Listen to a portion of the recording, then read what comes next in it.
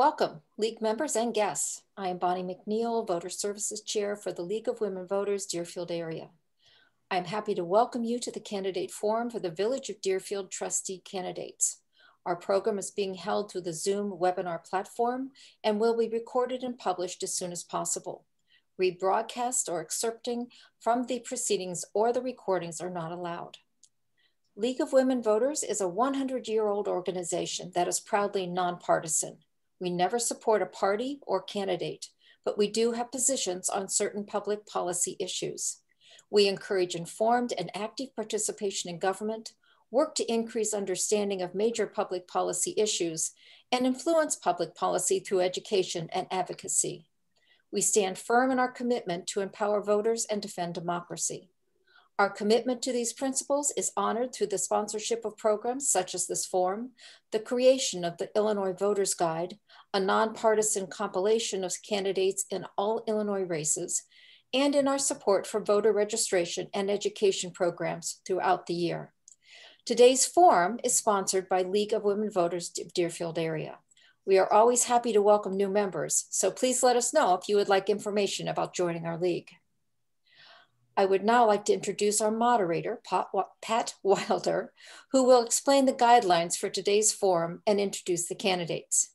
It should be noted that under league rules, the moderator may not reside within the election district of the candidates participating in the forum.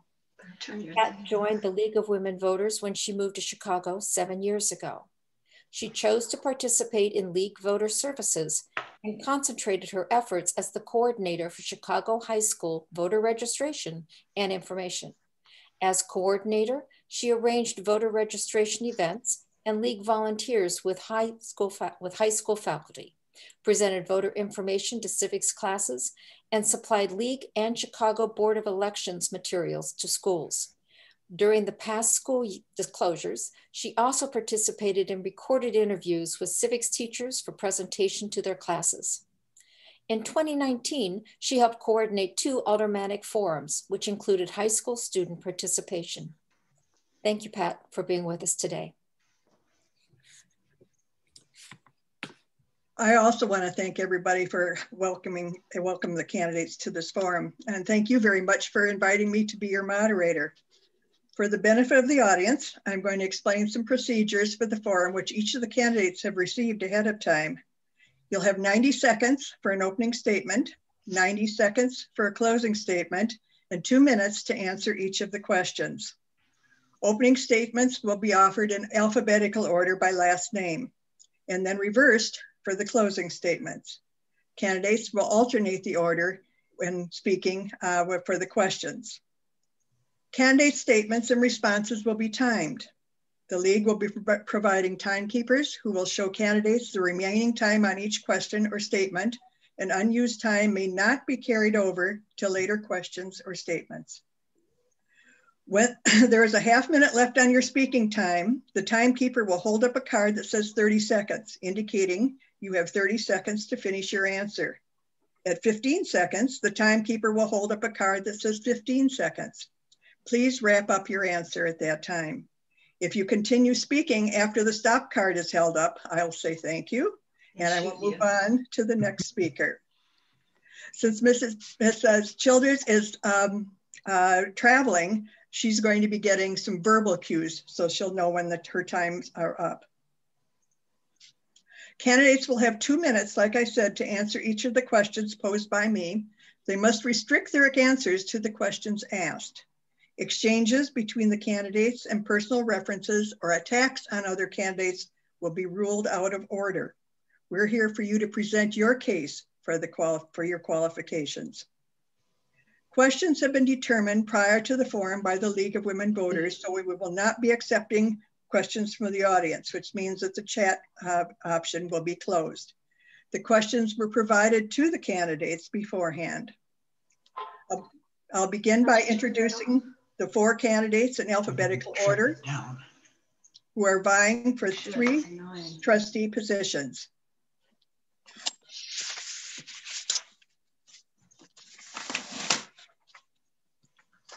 Robert L. Bob Benton, Christopher M. Goodsnyder. Good afternoon. Rebekah Metts-Childers, Hello. Meirose Oppenheim. Hi. Okay, if you're ready, candidates, we can begin with your opening statements. Okay, Mr. Benton, you may begin. Thank you very much, and thank you very much to the League. I've watched the League operate over the years, and they have been efficient, and this is a wonderful way of communicating. So again, thanks. I've been a part of Deerfield's life. We counted for about 47 years in very assorted and interesting positions within the village. I've been in charge of their ad hoc first and later formal transportation committee. I've been a member of Plan Commission and a member of the board looking for a fourth term. I think it's a very interesting job and a way to assist in planning for the life of the village. I'm pleased to be here. All right. Mr. Goodsnyder, would you care to continue? Yes, thank you so much. Let me begin by thanking the League of Women Voters and the moderators. Pat Wilder, thank you so much for your time, and the League for organizing the program. I'd also like to thank each of the potential voters who've taken time away from their day to learn more about our backgrounds and views on issues impacting Deerfield now and in the future. My name is Chris Goodsnyder. Together with my best friend and wife for 28 years, Jamie, we've raised our family in Deerfield for 20 years. Jamie is a veteran elementary school teacher in a neighboring school district and helps me keep current on things impacting families with school-age children. Our son, Jeremy, graduated last year from Brandeis University with a degree in anthropology and environmental studies and is currently working at a nonprofit in the Florida Keys, battling climate change in the coral reefs. Our daughter, Lauren, is a junior at U of I, studying elementary education. I'm running for village trustee as an independent in hopes of bringing making Deerfield an even better place to live, work, shop, raise a family, and retire. Over the course of my 27 years as an attorney, I've concentrated my practice in complex civil litigation in state and federal courts. I have a wide range of community involvement, from soccer coach, booster club member, Mitchell Park Advisory Committee, Deerfield Park Foundation, and District 109 School Board Caucus. I've gained skills through my professional and personal life that have taught me to be analytical, strategic, a good listener, and empathetic. I hope to have the opportunity to apply these skills to a position as a member of the Deerfield Village Board. Thank you very much. Thank you. Ms. Metts-Childers. Yes, thank you. Thank you all for having me, and I appreciate the opportunity to do this only by phone as we make our long way back from Florida. I'm Rebekah Metts-Childers, and I'm running for the village board because it's, the board and the village are facing a lot of important conversations that impact all of our residents. I'm very interested in bringing a new voice to that, one that's curious and thinking about some of the key social issues that the world is facing like we never have before. I have a lot of things I'd like to bring to that conversation, not the least of which is that I'm a mom of a 4th and a 6th grader. So I'm committed to this community at multiple levels. I'm a partner at a communications consulting firm, and we focus on critical issues. And what that means is I'm thinking about business and society and financial issues on a regular basis. And I think I'll be able to bring some of those skills to the board as well. And finally, I'm a connector, and I'd love to bring that forward to ensure that as a board, we're really representing our entire community. So thanks again for having me. I look forward to today's conversation. Thank you very much. And Ms. Oppenheimer. Thank you. I'm sorry. That's okay. I'm Mary Oppenheim. I've lived in Deerfield for 40 years. I served on the Village Plan Commission for 7 years, and I'm in my 2nd term as a village trustee. During my tenure on the board, the village built a new wastewater treatment facility. We rebuilt roads and bridges using federal grants and low interest bonds. We adopted more sustainable refuse and recycling services and programs that supported renewable energy and saved residents on their electric bills. Yeah. We added new residential developments that included affordable housing. We passed an assault weapons ban. We solicited and welcomed new businesses to the village, all while maintaining Deerfield's AAA bond rating. My vision for Deerfield is of a community with top quality services and state-of-the-art infrastructure. I want a community that's safe and affordable, where residents get involved and everybody feels like they have a sense of belonging. We need to maintain our solid tax base and a vibrant business district. I'm dedicated to a village government that's transparent in its operations, responsive to our residents' needs, and open to new ideas.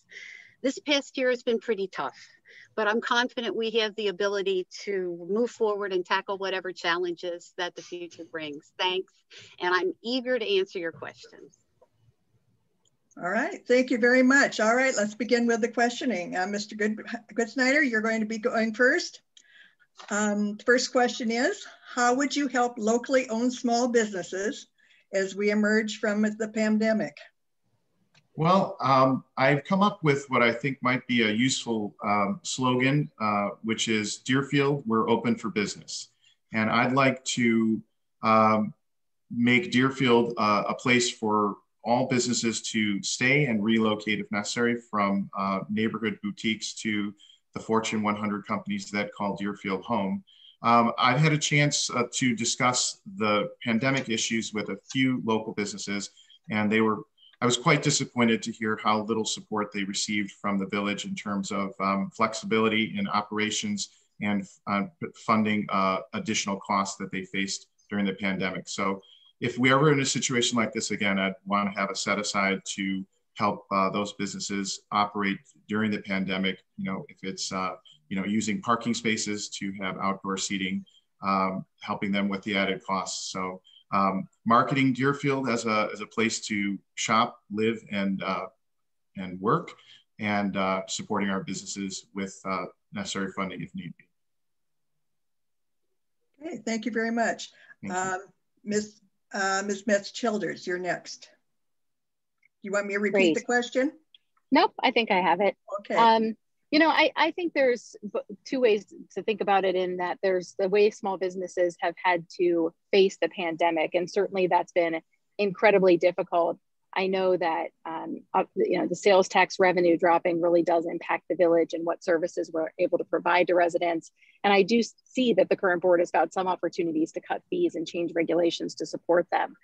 I also think the future is going to be really important, and it's always a challenge and always a really important focus area, I think, for the board to bring in new small business. We talk a lot about bringing diversity into the village, and one of the ways to do that is by attracting new businesses that are diverse in what they're selling, in their ownership, and in what the community looks for. So I think there's some creativity we're going to need to bring forward there.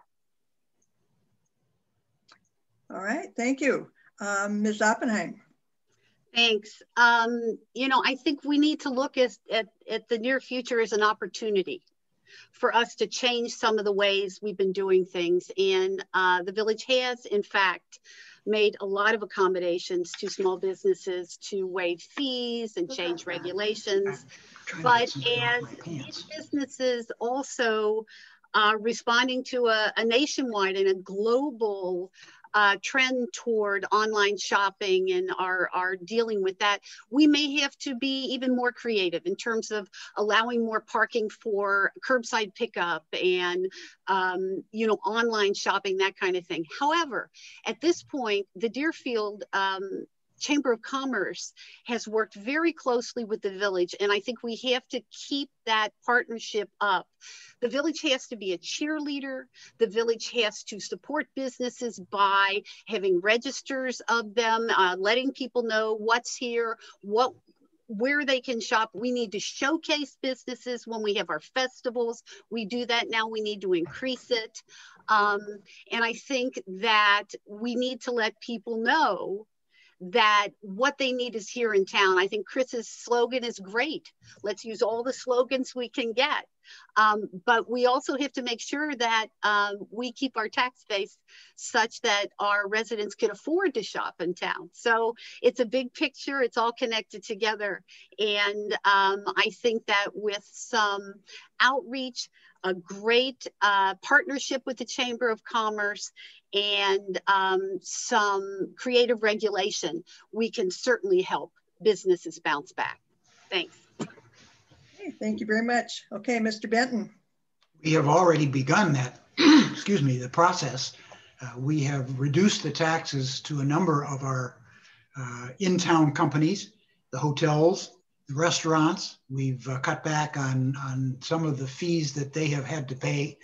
And we've done that carefully so as not to interfere with our finances, but to help theirs. Unfortunately, by the geography of Deerfield, we don't have a lot of places where we can block off a sidewalk to allow tables out there. We've done as much as we can with it, and we're trying to favor that, and especially with curbside pickup. The restaurants, those that are continuing, have done that rather well. Unfortunately, the restaurant business suffered a great deal from the pandemic, and we've lost a few.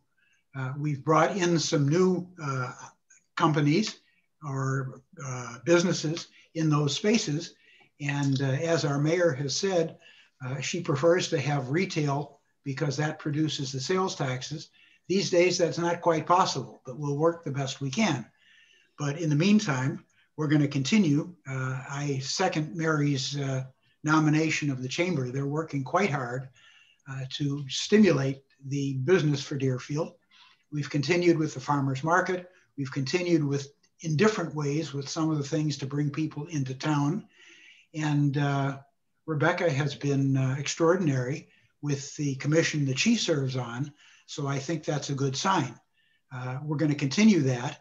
And we're going to make sure that as this snaps back, we're going to snap back with it and attract new businesses and the best we can within the village. Thanks. All right, thank you very much. All right, on to question 2, and Ms. Metts-Childers, you'll be answering first. 2 affordable housing proposals have been delayed substantially, one for lack of HUD funding and one to evaluate the future of Deerbrook. How would you address affordable housing? Thanks. I'm very supportive of continuing to progress our affordable housing options and the discussions around the inclusionary zoning ordinance. We're not just talking, I know, about how to bring in new residents when we talk about this, but also how to allow some of our current residents to buy in town, and in a town where housing is quite expensive. I certainly have friends who have 2 well-paying jobs and still find it difficult often to buy in Deerfield. So I think there is more discussion to be had around what affordable housing means. I've seen a lot of the work that the board has been doing on looking at neighboring communities and how they're scoping. And I think there's more discussion to be had for sure there. And then I also think we have to consider how we can support inclusivity once houses are available. Diversity is really important to me. And as it's, you can attract people, but we have to be a very inclusive and welcoming town as well, and ensure that they feel like they're part of the community. So I look forward to more discussions on how we're going to work on that as well. Thanks. Okay, Ms. Oppenheim. Thanks, Pat. Well, first of all, the good news is with Zion Woods, the development that had been stalled because of the problem with the HUD money, we have been told recently that they will be able to complete their project with financing from the state. So that project should still go through. Best case scenario, they'll break ground this fall. So we're still very hopeful that that is going to be accomplished. As far as ensuring the fact that we move forward and maintain affordable housing in the community, the first thing we have to do is pass the ordinance. We have to put the final language together, pass it so all developers know what's expected of them, so we can always have that in place for when other development comes along. And we have to keep up our contacts with the Housing Opportunity Development Corporation and others that work in this area. Thank you. All right, thank you very much. All right, Mr. Benton. Yes, it's important to understand that this situation, affordable housing, which is something that I think all of us believe in and feel that the village needs and provides a service that is desperately needed, is not just a solution on our part. It also has to consider the people who are building the buildings. Right. The developers are used to affordable housing. They are accepting it in other communities and they are accepting it here. But we just simply can't set up a number and say 30%, 10%, 15%. They have to agree. They have their own needs to make a profit on their developments, and they are doing that. So while they are doing that, we are studying and talking to them and getting their approval. The developments that have gone in, the ones on Deerfield Road, the ones on Lake Cook Road, have readily accepted it. And we think others will too, but it's just not a question of saying, we'll pick a number and that will be the way we do it. It is important for a number of reasons. And we continue to work on those ordinances through the Plan Commission and then through the supervision of the Village Board. And we will continue that. Thanks. All right, thank you. Mr. Goodsnyder. Thank you. I believe that providing affordable housing to attract and keep new families to Deerfield should be a priority because it expands the number of people who would benefit from being part of such a wonderful community. Our families have access to world-class public and religious-based education, phenomenal recreation facilities, a wide variety of shopping, restaurants, entertainment, and one of the safest places to live in the country, and varied employment ranging from family-owned boutiques to Fortune 500 companies with a global reach. With all these resources, we should be able to attract and keep families who appreciate all that makes Deerfield a special place to live and work. However, I feel that the village's method to expand access to affordable housing misses the mark on many fronts. First, to quote Hillary Clinton, "It takes a village." Unfortunately, the village's approach to squeezing developers to provide affordable housing set-asides is both too narrowly focused and misses the opportunity to build community-wide support for the program.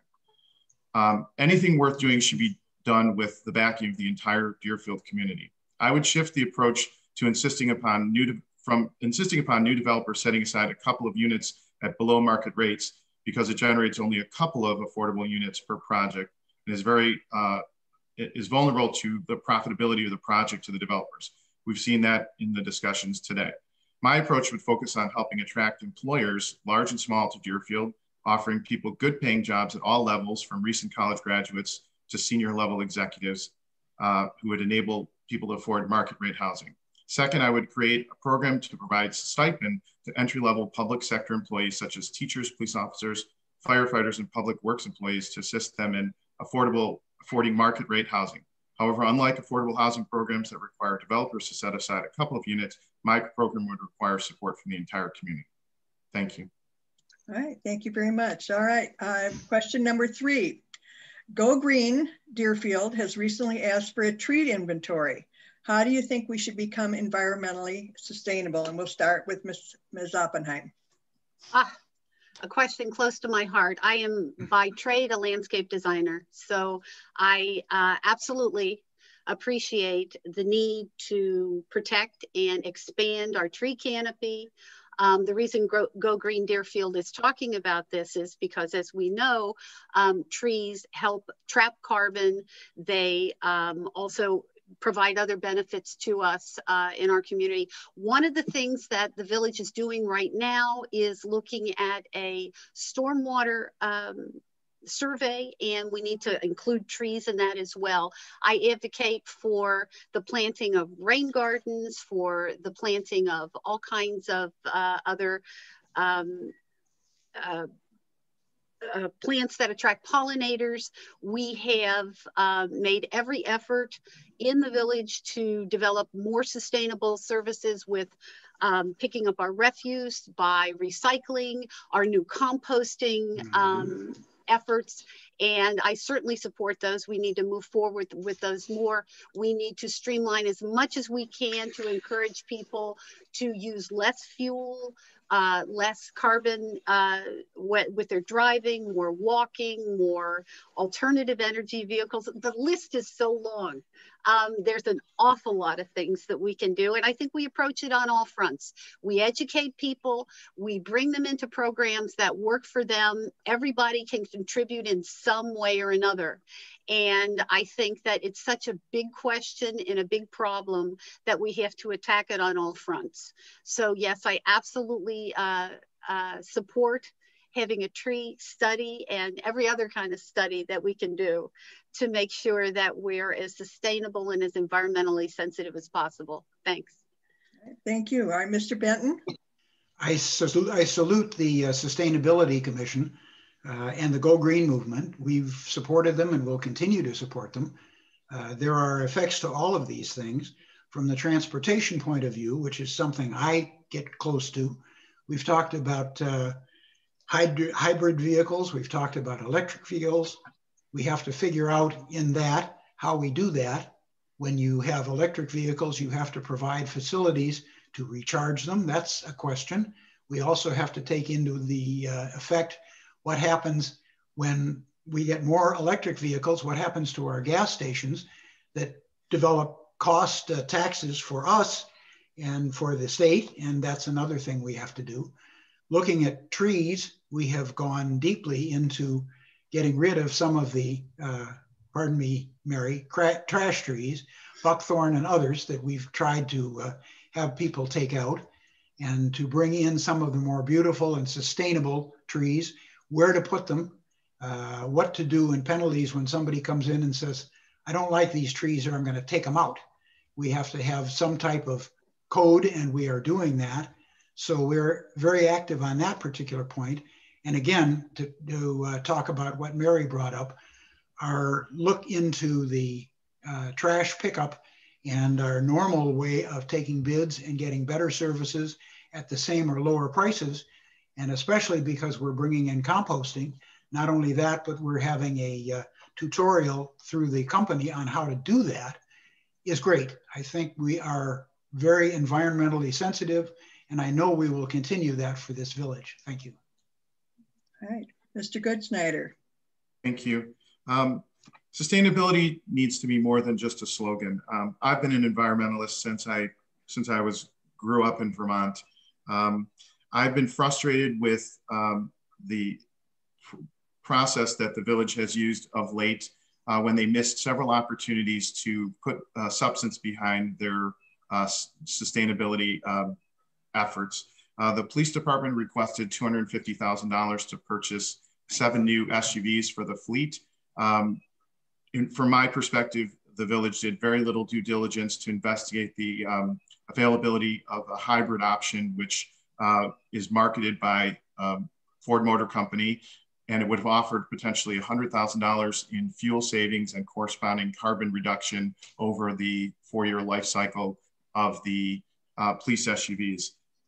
In addition, the village recently purchased 20 new laptops for the village staff, and I suggested that we make the decommissioned laptops available to residents, low-income and needy residents in Deerfield, and I haven't seen any progress on that. So I am in favor of the community solar programs. I signed up for myself for the program, our home, and I think, in my role on the Deerfield Park Foundation, I pushed for a village garden that would have allowed community members to have shared green space to have a garden and communal efforts.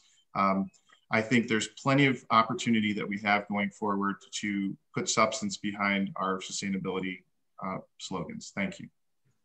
Thank you. Ms. Metts-Childers? Thank you. I agree with really everything that's been said around the idea of what is going well when it comes to things like composting, the tree projects. I like the solar energy project that we put forward. And yet also I agree fully, there's a lot more we could be doing. I think in many cases, there are a lot of great efforts going on individually in some of the programming. How we bring those together and how we can make some further and longer looking commitments is going to be really important for the village. A lot of my companies that I work with, they're all looking ahead at climate and really thinking not just about today, but about 5 years out, 10 years out, zero emissions, really thinking about what are we going to do to make massive change. And yes, it takes time and planning, and it's all very interconnected, and there's a lot to do today. And I think all of these things need to be wrapped up and looked at in a much more holistic way and thought about as, what are we trying to commit to? What kind of village do we want to be when it comes to sustainability? What does sustainability look like for the village? And where are our key issues that we're going to address? So all of the things I think that were stated that are happening, I think are very encouraging. There's certainly progress. But if we look at how a lot of even the for-profit organizations of the world and other villages and towns are building a more sustainable future, they're doing it against a plan. And so I think there's a real opportunity there to build towards something more holistic.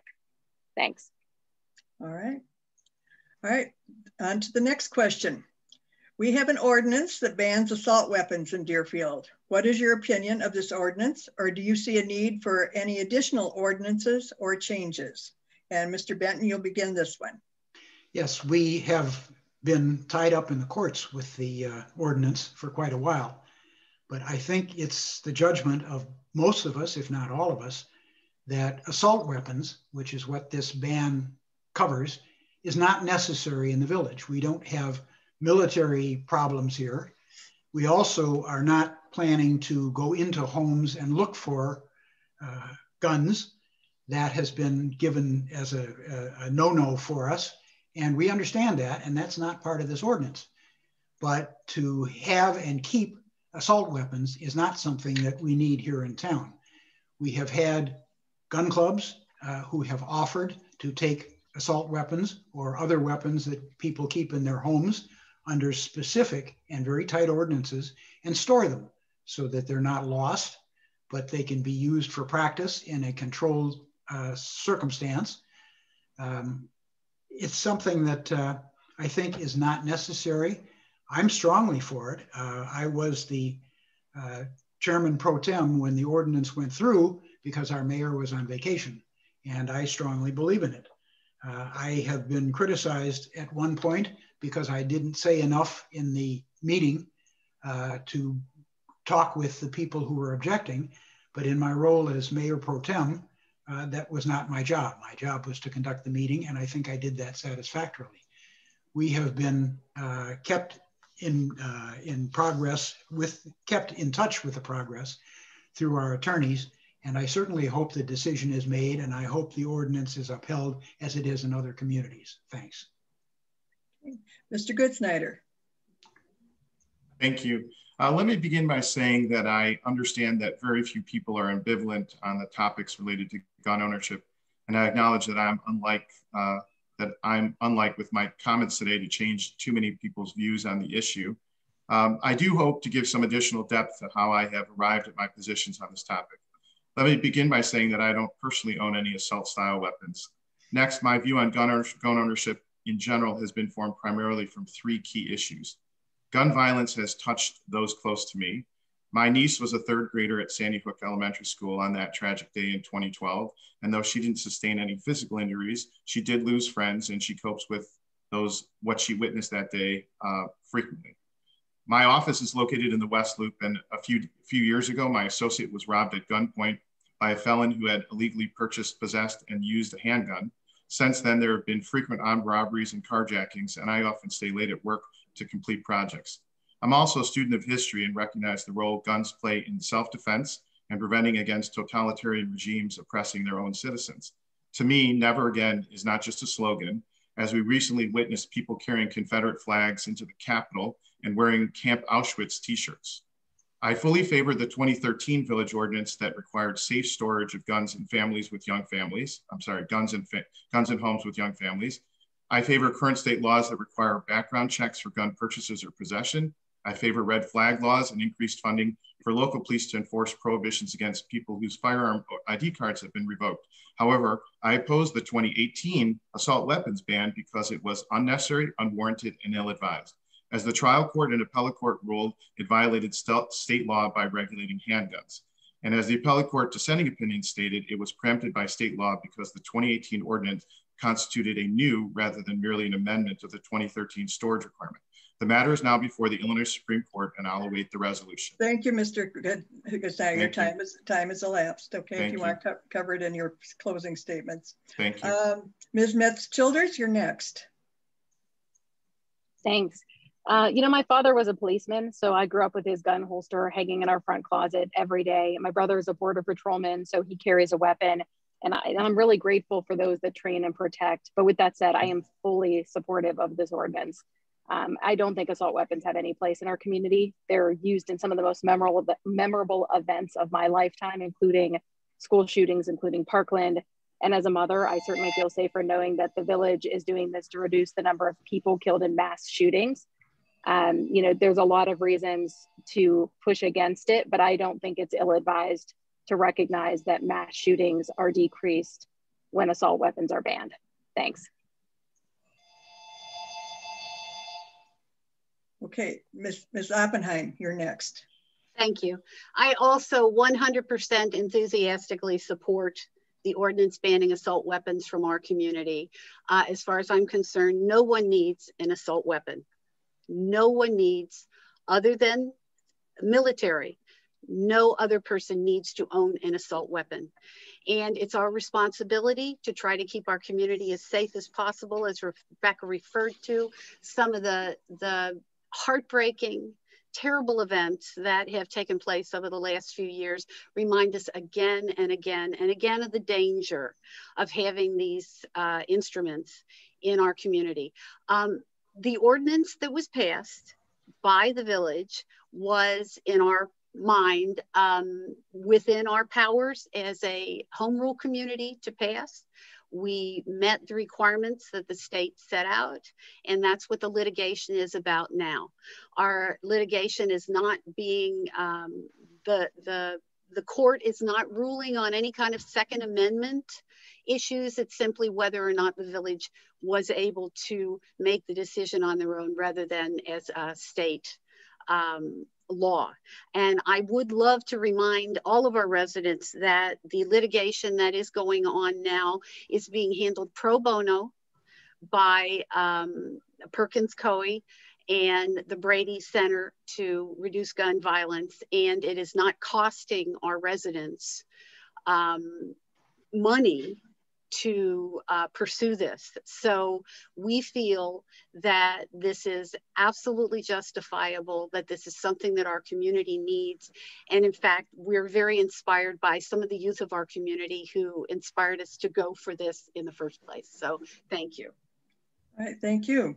All right, the next question is, as currently proposed, Deerfield will receive approximately $200,000 less in local government distributive funds from the state. How do you foresee making up that budget shortfall? And we're going to start with Mr. Goodsnyder. Thank you. My belief is that with the federal stimulus money that will be coming to the state and local municipalities, some of that will be made up in terms of grants that will come through that $1.9 trillion. Other than that, I think the focus is going to be on just digging out from the hole that this last year put businesses and residents in, fostering businesses to support them in their growth and rebounding, and the campaign to buy local is an excellent way to start, and just continue to make our local businesses a valued member of the community. All right. Ms. Metts-Childers, you're next. Thanks. I know we have a fairly strong budget and recognize that given what we've been through this year, it's going to make sense to really defer some of the non-essential capital improvements for now. I recognize the board has an important role to play in thinking about what are really the infrastructure needs, the service needs of the village, and thinking about cost cutting, thinking about how to be very smart in vendor selection and look across the entire budget to pay attention to it for the next couple of years. It will be a little bit more difficult. And I'm gonna probably mirror a little bit of what Chris just said. I do think the more we can focus on building new businesses, really strengthening the businesses we have, bringing more residents to Deerfield, more shoppers to Deerfield, more people using Deerfield, the better position we'll be in. Thanks. All right, Ms. Oppenheim. Thank you. I certainly agree with what Rebekah said about rebuilding our business community. Certainly that's going to be important. There's some other things that we can do as well. The state has recently proposed cutting back on our local government distributive fund tax money that we get from the state. They want to cut that back another 10%. So one of the things we do need to do is keep lobbying the state to make sure we do get our distribution that our residents have paid in. And it's something that we have gotten over the years, and we need to try to recoup that as much as possible. We'll postpone, and we have been postponing capital improvements. We need to sharpen our pencils in terms of all of our other expenditures. You know, we have been fairly fortunate compared to other communities. We've had to do no layoffs to our staff, and we have fairly comfortable reserves that we have been able to move funds around and cover our needs. In the future, if this continues, we're going to have to look at staffing. We're going to have to look at perhaps not replacing people as they go. I would hope that we don't have to cut our services. That would be the last thing that we try to do. But I do believe that we're going to bounce back fairly quickly, and we'll keep our fingers crossed. I don't see that any draconian measures at this point will need to take place, but we certainly have been looking very carefully at all the expenditures, and we'll have to continue to. Thank you. All right, Mr. Benton. It's important to note that Deerfield has had and continues to have a top bond rating with all the financial companies. We also do and this is something that is an open procedure when we have a committee of the whole meeting toward the end of our fiscal year to plan out our budget. It's a very careful and thorough process when everybody is welcome to come and listen, but we are very careful to look at what we had planned and what we think we can get through in the budget year. Unfortunately, and without a great deal of recrimination, we have had a lot of state administrations who have felt that this is a money pot which they can put their hands in because the state needs money too. And if you reduce what goes to the communities, they're not going to miss it much. That's not really the case. We also have had the privilege of working with a mayor who has said, we want to keep the property taxes level. And we've worked very hard to do that. But we have a very talented financial staff, and they are very careful about not canceling projects, deferring them and combining them with others and looking very sharply at what the budget estimates come in at so that we can use any kind of a surplus that comes from a lower than expected estimate to do jobs that we would like to do but couldn't do this year, maybe we can do next year, or combine with something where federal funds are available. So we have to keep a sharp eye out, and we do. And I think we have to continue that so long as this problem with the pandemic and with reduced budgets are available. Thank you. Pat, one more question and then closing. All right, great. Let's go to how do you think trustees should respond to negative comments posted on social media? We're going to start with Ms. Metts-Childers. Thanks. This comes up in my work as well. I work with a lot of executives across corporations, and they ask the same question. The first thing to note is that when people raise issues on social media, they're doing it to be heard. That doesn't mean they need a full-out response, but it might be pointing to larger issues or concerns that the village does need to address. So definitely it's something that needs paid attention to. And with that said, sometimes people raise issues in a hostile way on social media because they feel a lack of transparency or that they don't have a voice in an issue. So there are times it's important to open up the conversation and ensure that people are part of it in an organized way. It's not always easy. It certainly sometimes drives discussion that can be challenging, but when it's done well, that's really when community is built. And there have even been times we've seen when it's done well, the person raising the more hostile issue thanks the leaders and is really appreciative to have been part of the process. So I think you take it by one and you look at it as a collective and you make sure you're responding to the larger issues at hand. Thanks. All right. Ms. Oppenheim? Thank you. We frequently get people who are either don't understand an issue or disagree with an issue or a decision that's been made. And as far as I'm concerned, I think it's very, very important to clarify misinformation. Whether that goes to social media or it's a direct communication with any body on the board or to the village, it's extremely important to clarify to people when something is being misunderstood. And a whole lot of times I find that once you clarify the information, there's a level of understanding, and it certainly helps with cooperation, and you move forward from there. So I think that's very, very important. As far as engaging, sometimes if someone has a diametrically opposed opinion from a decision that's been made or a discussion that's going on, a lot of times it's not fruitful. I think people need to know they're being heard. I think you need to let people know you understand how they feel and what their issue is. But at a certain point, you need to thank them and perhaps agree to disagree. Sometimes that happens. It's unfortunate. There's about 50 sides to every issue, and people perceive things differently. And you have to appreciate that and be patient with people and try to explain as clearly as you can what your position is, what the village's position is. But I don't know, debating back and forth, how fruitful that is. Thank you. All right. Mr. Benton. We are at best a very receptive group of people.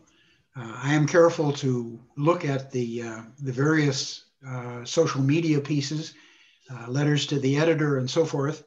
Throwing a hand grenade on social media doesn't really do much good. But I know if somebody has a problem, I have been in the past and continue to be very receptive to talk to them one-on-one. Very often they don't understand the total situation. The phrase that comes up is, "I didn't know that. I was totally unaware of that." I'm pleased to work with them to make that very clear as I can. In the meantime, our staff, if you write the village, our staff is very careful to get back to them and explain. I've had letters from people that said, "I heard from the village manager or the assistant village manager, and the problem was taken care of. We talked to Public Works or whatever, and it was cured." Also, we find that when there is something that seems to be, that they perceive to be a problem, with maybe a change in traffic or a new development, within about 2 weeks, it's forgotten. So we continue to be receptive, and we continue to assure them that we're listening, that we will try and explain or take care of the problem. And after that, I think Mary's explanation of sometimes you got to agree to disagree reluctantly takes place. But we are trying to do the best we can, and I think we're accomplishing things. Thank you. Okay, Mr. Goodsnyder. Thank you. To be frank, I'm not a strong, my strength is not in social media, so I'm going to concede that. But with regard to the village, the village board meetings have an opportunity for public comment in 2 places in the meeting, which is somewhat effective in allowing residents to express their views, but does not actually provide a meaningful exchange of ideas because there's no discussion back and forth, and it often leaves the residents feeling that their opinions are disregarded or don't matter.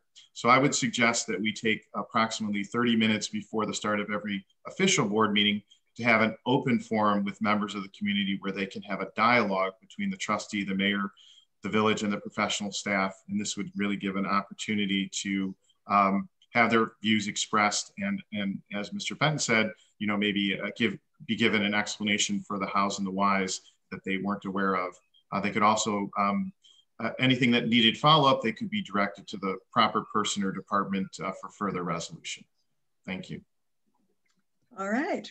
We have reached the conclusion of the question part of it, and now we'll start with the closing statements. And as I said, we'll be starting from the reverse side of the alphabet, and you have 90 seconds each to state your case. Ms. Oppenheim, you may go first. Thank you.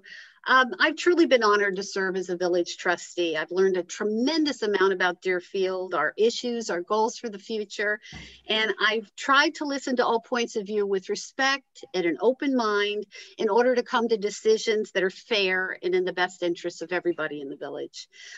In seeking to continue as trustee, my goal is just to use the knowledge and the experience that I've gained to be more effective in serving.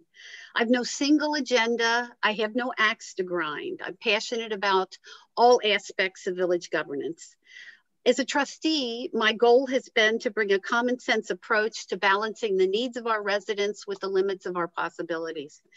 It's my job to make sure that every expenditure is necessary, it's being made in the smartest way, and that we address all of our critical needs.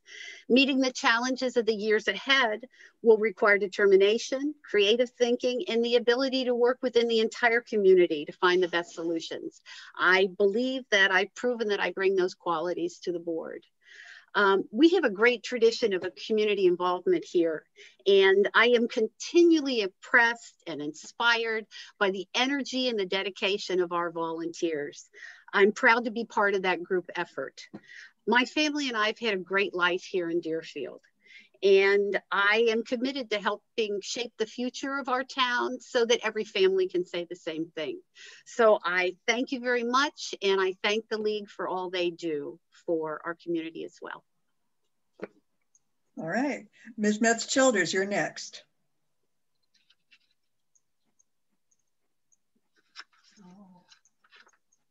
You need to unmute yourself.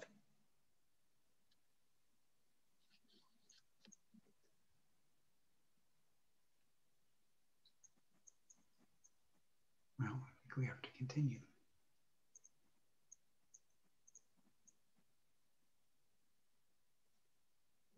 Can you hear us?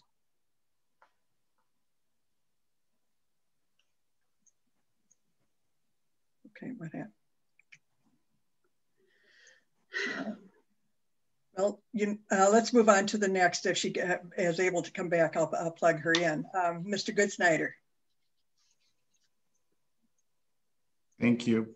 I have a foot in both families, in both aspects of the village life, families with school-age children and empty nesters. I have a solid working relationship with members on each of the area boards, school boards, park board, library board. And I would bring creativity, accountability, responsiveness, transparency, and independence to the board. I would favor term limits. We live in a town with a wonderful cross-section of professionals, hundreds of which would be wonderful additions to the board. So one of my first proposals, if I'm elected to the board, would to pass an ordinance requiring no more than 2 terms on the board. I believe that I would be able to ask hard-hitting questions and be analytical to the staff and bring a unique sense of transparency and independence to the board if given the opportunity to serve. Thank you so much for to the League and to Ms. Wilder and to the viewers today who've taken the time to listen to our discussion. Thank you so much. All right, thank you. Mr. Benton. When I started with the commissions in Deerfield, I was amazed at the number of commissions and the number of people who volunteered. Each Christmas time, we always had a reception that the village held for all of those people who volunteered. And Deerfield is rare because there is no one in Deerfield who is compensated for the work that they do. We're all, including the mayor, volunteers who donate our time to work for the good of the village. It is a very warm and inclusive group. The board particularly is like that. We all get along. Obviously, we have our differences from time to time, but they're rather inconsequential as everybody looks at it. This has been a wonderful experience for me. And as I say, I am very impressed with what we do. We work hard. We spend a lot of time learning the issues, talking with the residents, trying to assist them in their problems, just as we mentioned in the last question. So this is something that is very valuable. I think the League has done a wonderful job in bringing us all together, bringing some of these issues out and finding out what motivates us and what keeps us going. And I look forward to being with this group, and thank you very much. All right, I see Ms. Metts-Childers is back with us. Can you hear her? Okay. I can. I apologize. We're in the middle of Georgia, and it turns out the connection is not as strong here as I'd like. Okay. Thank you. Go ahead and give your closing statement then. Yeah. Well, I recognize that I'm a new voice to the board process, and I just think it's important to note what I'm going to really try to bring is curiosity and a focused attention to both what needs done and then a collaborative spirit and sometimes a challenging spirit as well. One of the most important things I'd love to consider is how to better engage with the community in our process and our discussions. And I'm very excited to be part of the discussions and the decisions about how we revive our village within and following the pandemic, how we continue to ensure the village services are run well, how we manage our village finances responsibly, how we connect with our neighboring communities, how we think about a sustainable environment, and how we partner with businesses and attract new ones. So I'm very much looking forward to this. I'm very appreciative of this opportunity to speak with you all. And I look forward to being part of the board if events lead us that way and to partnering with our great volunteers and staff. So thanks again. All right, we've reached the end. Thanks to all the candidates for participating in this forum and wanting to serve your community. Thanks also to the Deerfield League of Women Voters for sponsoring this event. And Bonnie, if you'd like to have some closing remarks. Thank you. Yes, thank you. And thank you for attending the forum, to all the people who are watching it here. We also want to, candidates, thank you for participating and providing Deerfield residents with an opportunity to understand your positions. As you know, the forum was recorded and will be posted on the Deerfield League's YouTube channel and the Illinois Voter Guide, which is put on by the state of Illinois. So it's the LWVIL website for the Illinois Voters Guide. The link to the recording will be provided to the candidates and will be posted on the LWV Deerfield Area Facebook page. And again, we remind you, rebroadcasting or anything or limiting or providing excerpts of the proceedings or the recordings are not allowed. However, we hope that you will share the link out as widely as possible. And please don't forget to vote in the April 6th election. No one impacts your life more than your locally elected officials. We hope you will also join us for our forums for the Deerfield School District 109 candidates on Thursday, March 18th at 7 p.m. and for the Deerfield Park District candidates on Thursday, March 25th at 7 p.m.